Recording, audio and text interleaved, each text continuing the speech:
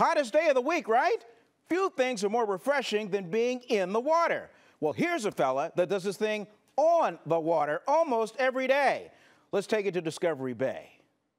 So Tanner, in the time that you were out there, what were you trying to accomplish when you were out there? I was just trying to impress the camera. He stands tall on the open waters of the Delta. That's Tanner Fredricks. And the heights the Pleasanton native can go in wakeboarding, boundless. For him, it's The tricks, it just stumps me sometimes, and I like that. So I just push myself. So you like the challenge? Yes. Competition? Tanner is left in his wake. #1 in the region, #3 in the nation for his age group and the World Wakeboarding Association rankings.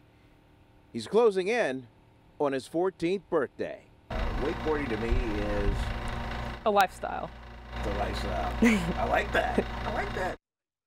The lifestyle it is. The kid's almost 14, hasn't even turned pro yet. He's got 4 sponsors. He's got to wait till 18 till he turns pro. So we'll just dominate on the amateur ranks until it's his time again. He makes it look effortless, too. And you know it's hard. But when I was out there in the afternoon, he wiped out maybe once, maybe twice, but he gets right back up and just perfects the trick. Amazing. What an athlete. All right, Vern, thanks.